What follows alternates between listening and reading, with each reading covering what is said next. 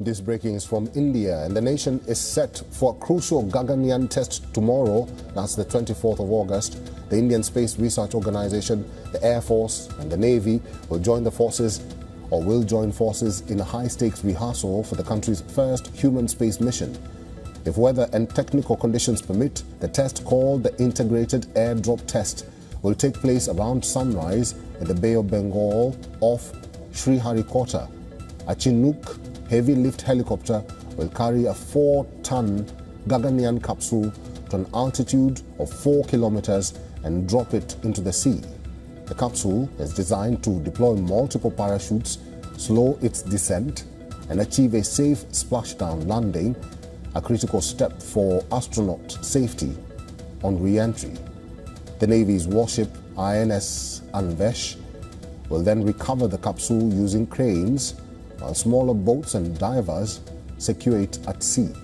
The tests will be tracked from the air and sea by ISRO, the Navy and the Air Force. Parachutes for this mission have been developed by DRDO. This is one of thousands of tests ISRO must complete before India can send astronauts into space.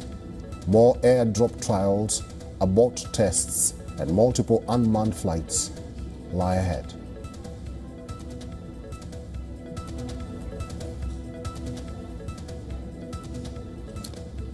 Our principal correspondent Siddharth MP is now joining us on the phone. Siddharth MP, could you quickly tell us about this latest project by ISRO and the Navy and also the Air Force?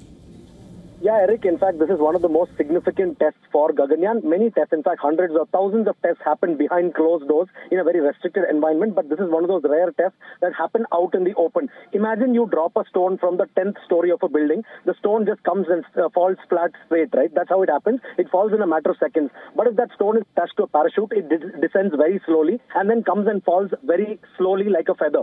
The same thing is being done with the Gaganyaan capsule. It's massive. It's about 4.5 tons, which is 4,500 kilos approximately. So when this is dropped just like that from the air, it falls like a stone. But if you attach parachutes to it, it slows down and then gradually comes and falls. You might recall when Indian astronaut Shubhanshu Shukla came down and splashed down off the American coast, his actually craft, the crew drag craft, was connected to parachutes. So the parachutes are meant to slow down the craft and then bring it for a splashdown landing. So in this particular case, ISRO is exactly rehearsing that final moment, because in the last of the launch, the capsule has to come and slowly land on the water. It shouldn't fall, extremely rapidly. So this test is exactly for that purpose, so that the capsule gradually falls, and it falls like a feather, so that it's a smooth and safe touchdown for the astronauts, and thereafter the astronauts are rescued from the capsule. Of course, in tomorrow's test, it will be an empty capsule or a dummy. It's just going to be heavy, but there's nobody inside the capsule. So this is the crucial test that will be conducted tomorrow, Eric. And of course, we are given to understand that all conditions are favorable,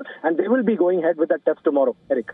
All right, that is our principal correspondent, Siddharth MP. He's talking about the Indian Space Research Organization, the Air Force and the Navy will join forces in a high-stakes rehearsal for the country's first human space mission. And this is the crucial Gaganyaan test, which will be conducted tomorrow on the 24th of August.